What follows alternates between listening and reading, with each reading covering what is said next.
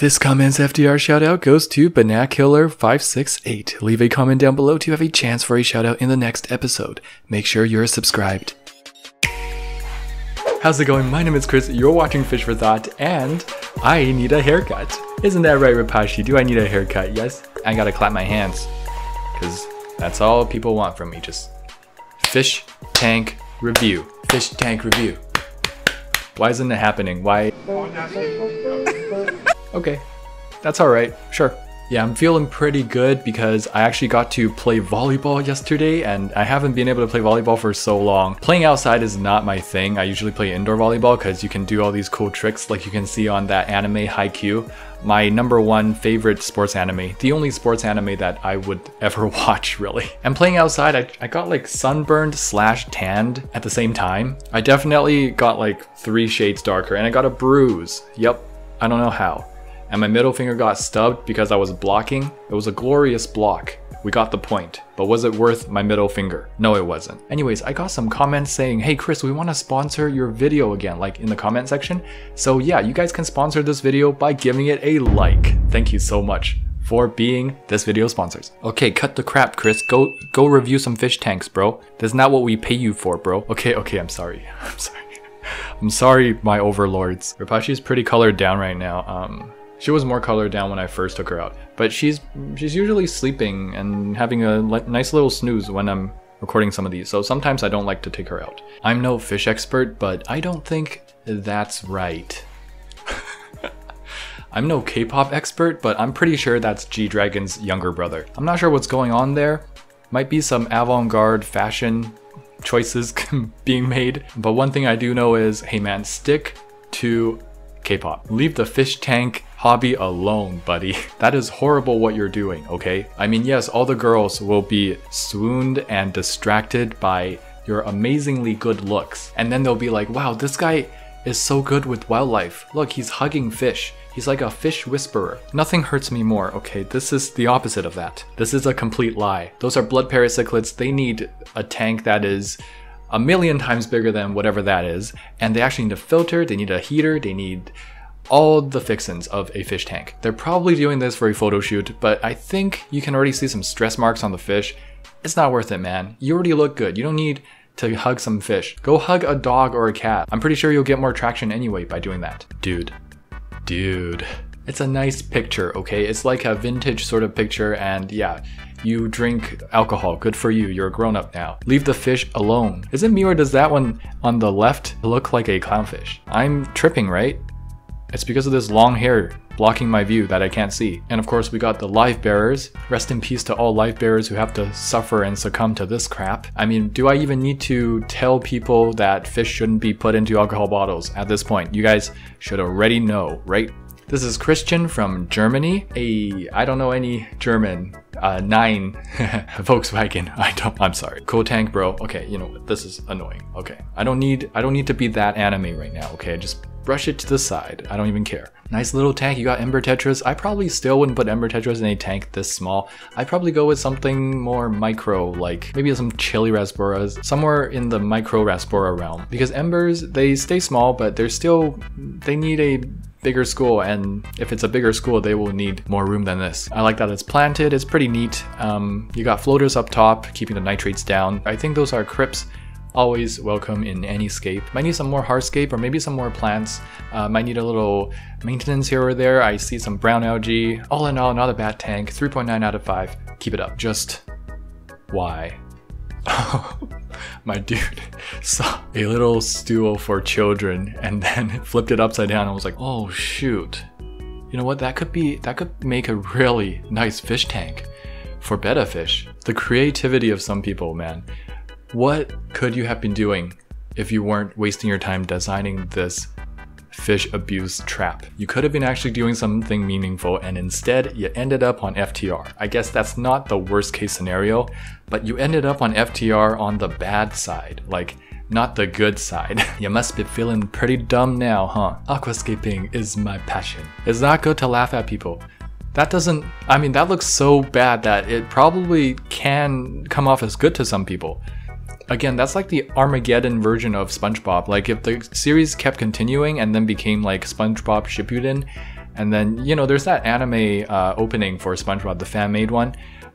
That reminds me of it. That's probably SpongeBob's house. That pineapple has a mohawk.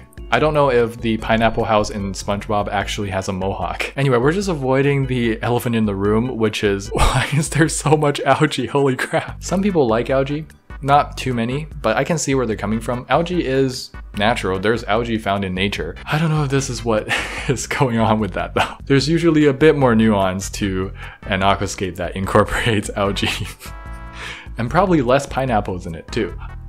You know what, I'm confused, I don't know. Maybe this is such a advanced form of aquascaping that it's beyond me. This is Gen X or whatever the youngest people group are called. I'm a millennial, by the way, so any millennials watching my videos right now, shout out to you guys. I'm on the younger side of millennials. I mean, like, I'm just touching millennial. I'm almost in the next gen, but I'm still a millennial, and that's right. I'm keeping the millennial sort of stereotype going. Being a YouTuber, let's go. This tank is sent in by Emil. Always like a arch sort of thing. That's nice. And you made it quite natural. Some arches are super artificial. You could really tell they just wanted an arch somewhere in their fish tank and they went for it. But this one, it seemed to me that you were playing around with it and you're like, that looks good. Gonna make an arch.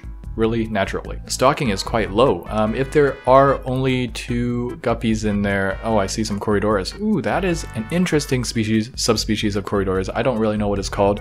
It kind of reminds me of a panda cory, but it's also got a stripe on top. I'm super jealous. I would love to have some of those cories. But if there's only 2 guppies in this tank, I would suggest adding at least 1 more. You always want to go for odd numbers in these situations, because guppies are not aggressive, but they can still kind of establish a pecking order, and you don't want to only have 2 male guppies trying to establish pecking orders on each other. Sometimes one of them the weaker one can be chased so much around the tank that they basically expend all their energy and then not eat enough, not replenish enough energy, and actually die that way. The scape is enjoyable. It's pretty simple. I think you have some S-repins around the stone. I think you should keep that up. It'll create a very natural and nice effect. So once your S-repins gets taller, you can trim it and you can replant it and create a really nice effect around your hardscape. It's really good. We're gonna give this a 4 out of 5. Keep it up. Posted in a Paku group. I didn't know those groups existed. Just talking about Paku. He complained that they were fighting. I wonder why. Why are my fish fighting? Gee, I don't know. Maybe because you're just horrible. Maybe because you're just clueless. But I'm glad he's in a Paku group, because now he's probably going to be able to learn exactly what he can improve so that his Paku are no longer being abused. That's great. Baby steps. That's all we need. Baby steps. Poor Redtail is as long as that tank is deep. Ooh, the person who posted this says, feed me, I'm a piggy redtail catfish. LOL. We got a comment that says, I think it's more, this tank is too small. Actually, most tanks are too small and I need a pond. Amen, brother. Redtails grow gigantic. I have this picture that I took at the Korean aquarium, Coex, and it was right beside a redtail catfish, and it was half the size of my body. So yeah, good luck fitting that into a tank if you're not a crazy monster fish keeper. Seriously, put it in a pond, or just don't get a redtail. They're gonna be massive. You can't handle it, man. This tank is sent in by @probably Prax, and there's a siren. I hope whatever is happening, that people are okay. Anyway, this tank, not bad. Understocked. You got some moss growing out, you got a sword in the back, simple scape, not really doing anything too fancy, not really doing anything wrong, not bad. I would, of course, recommend more plants, also more hardscape. Maybe also work on trying to do a carpet. You can carpet without CO2. I've done it with pearlweed. I've done it with dwarf sage. I've got a video coming out for that, if it's not already posted. I'm not sure what I'm posting on YouTube anymore. But hey, it's a good tank. 4 out of 5, keep it up. Keeping hermit crabs in tiny wire cages seems like a good idea. Oh no. Okay, unlike axolotls, unlike those other pets that I'm not sure how to keep, I actually did a lot of research on hermit crabs because I was thinking of keeping one. And you know why I didn't? It's because they need so much stuff. I get quite upset now that I see something like this. I'm not even gonna watch this because I can just tell I'm gonna get a headache. I'm pretty prone to headaches. These two look like they would definitely give me one. Turn it into a migraine upgrade. Yeah, hermit crabs need like 20-gallon, 30-gallon tanks. They can grow big and they like to climb, and they also need a very high temperature. They also need very high humidity. They also need a lot of different food choices. They need substrate that is deep so they can burrow when they want to. Man, they need so much. That is the opposite. I mean, you shouldn't even take it home with such a small container. I recommend a minimum of 2.5 gallons to take home your hermit crab from the store. That's overkill, but I'm trying to illustrate a point here. And they live for like 30 years. You're telling me these girls are going to keep their hermit crab for 30 years? They were mentally prepared for that. No, here's the truth. They did no research, and those hermit crabs are gonna die in a week. Light Zuko sent in this tank. Very nice, full of potential, especially those 2 wood pieces.